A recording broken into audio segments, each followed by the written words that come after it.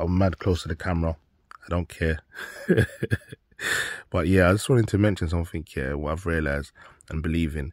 I believe everyone has the potential for greatness and has the ability to do major things in life. But it's just a battle between yourself and your self-confidence and your belief.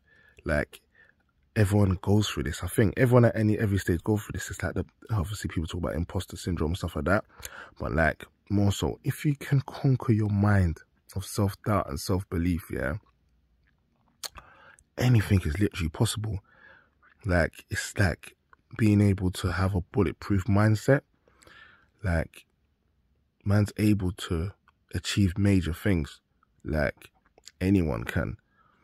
And I've realized this because even with some of the successes or goals that I've achieved, yeah, don't get it twisted, along the way, bro, I've had some mental battles with myself.